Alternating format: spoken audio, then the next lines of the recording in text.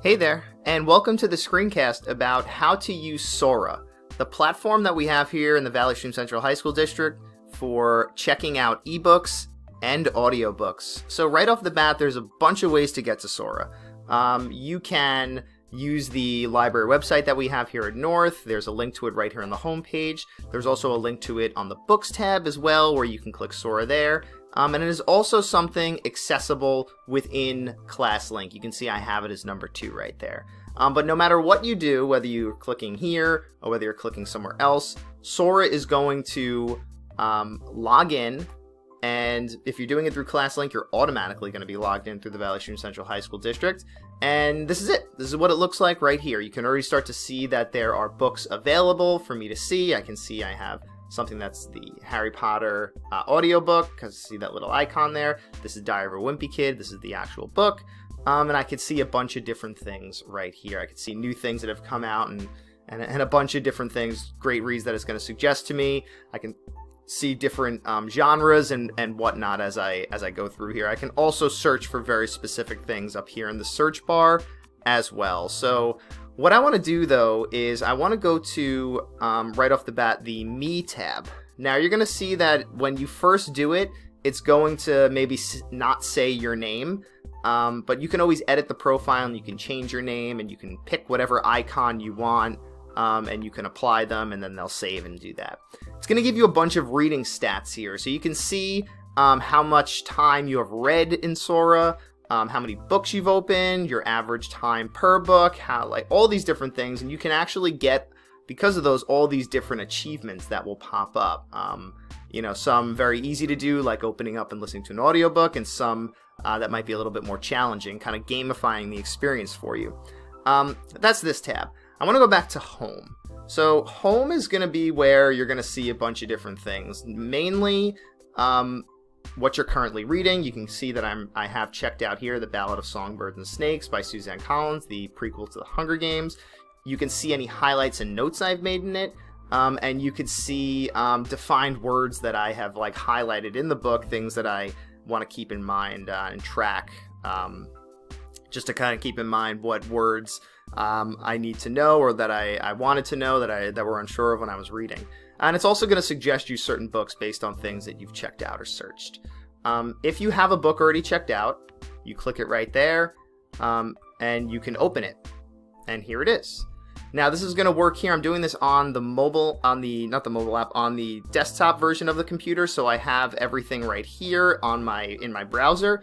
But know that if you download the mobile app of Sora, which is a fantastic app, it's going to give you the same exact experience on your phone or on your tablet, and everything syncs. So if you're reading something here on your computer, on your laptop or your desktop, and then you open it up on your phone, it's gonna sync everything over. It'll line up right with the right place. If you have things like, let me get out of here and close this. Let me close the book. You can send it to different devices. So if you have a Kindle, like an Amazon Kindle, you can send the book to that if that's something that you want to do. And these are just kind of the options you have when you have a book that is checked out. You can also renew it and then return it when you're done.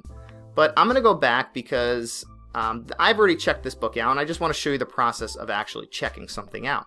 So you could also see different holds and list things here on the shelf. It's a similar sort of option if you click that one.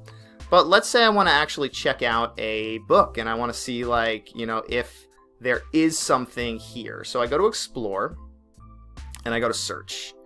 Now let's say I just want to search for the book Ghost by Jason Reynolds. So this is bringing me up everything that I have with the title Ghost in it. And you can kind of see that I don't have anything here under the Valley Stream Central High School District. But I do belong to this collection called LI Student Reads, which I'm going to show you how to get to. That does have it. So if I click it right here, I can see this is the ebook version. I can get a bunch of information about it. If I wanted to read a sample of it, I could. But the word here, borrow, means that I can actually take it out right now. It's ready for me to do. So I'm going to click borrow right there. And that's it. The book is now mine. I have it. I can take it out. I can do all sorts of different things here. I can go through here. There's things I can do. If I hold down on the screen, I can actually highlight words, I can define them. Let me get a little bit more of a highlight. So let's say I have this right here. I can pick my color here, and let's say this describes a sunflower. I'm just writing this just because I see the word sunflower here, and I'm going to hit save. And that's now going to save, and that's going to be great, and that's going to be awesome. So if I click back, I can close it, and that's pretty much that. I can open the book again, and I can go back here, and that's pretty much that. It's just as easy as this. Audiobooks work exactly the same, so if I want to borrow an audiobook, let's say I want to borrow this one right here, I have it, and I can play. And it's going to play through just like an audiobook normally would, if you've ever listened to one before. If you get the mobile app, you'll also be able to listen to it with headphones, and it's really a nice, great, seamless experience.